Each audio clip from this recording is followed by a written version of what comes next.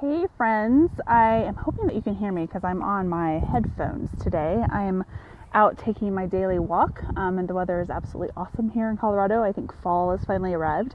But I wanted to pop on here and do a quick motivation minute. I'm going to do some more of these kinds of videos really quick. And today I wanted to ask you what you would do in your life if you absolutely knew that you could not fail. And I don't really like the word fail. I like to reframe things, your failures, as a learning opportunity. It helps take some of that negativity out of it. And so I try not to view anything in my life as a failure. I try to view it as a learning opportunity that taught me something that will benefit me moving forward. But I wanted to have you guys think about this. So really ask yourself the question, what would you do in your life if you absolutely knew that you could not fail?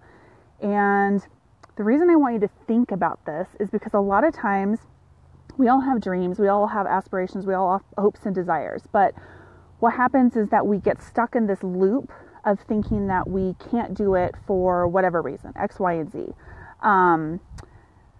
So really take some time to think about it, what it would be like if you knew you could not fail at whatever it is that you wanted to achieve. And then pay attention to your beliefs and your feelings around that desire. So just sit with it. If you like to journal, you can write about it. If you like to, be outside, you can think about it while you're taking your walk. You can meditate on it. You can pray about it. But really think about your beliefs around whatever the goal or the dream is that you have. And you'll probably start finding that the beliefs that you have about why you think you're going to fail are all being driven from a very fear-based place. Most of the time, our fears around why we can't achieve something in life is driven from a fear, a place of fear. And that is human nature. And it is also just our ego trying to keep us safe. Our ego is there to kind of protect us, to keep us in our safe zone, to make sure that we don't stretch ourselves too far. And we have to just acknowledge that and say, hey, you know what? I appreciate my ego trying to keep me safe, but I am ready to really take it to the next level and implement whatever change or transformation, whatever it is in your life that you really, really want that you're not going for.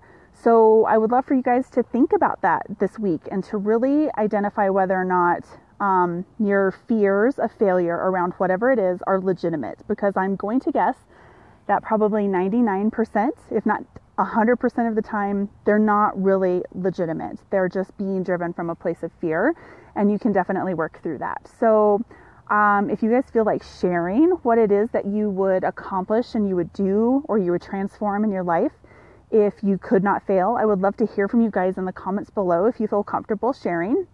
That would be awesome. If not, you can always email me or send me a direct message. I would love to hear what you guys are working on. And just hear if you guys have any revelations after you guys think about this and really determine whether or not your fears are based in fact or are just based in fear. So yeah, that's it. I'm going to go continue on with my walk. I just wanted to do a really quick video. It was something that I was thinking about in my own life, and I hope it's helpful for you guys. I really would love to hear if it is or not. So I will talk to you guys later. Have a great rest of your day and a great week upcoming. And I will talk to you guys again soon. Bye, guys.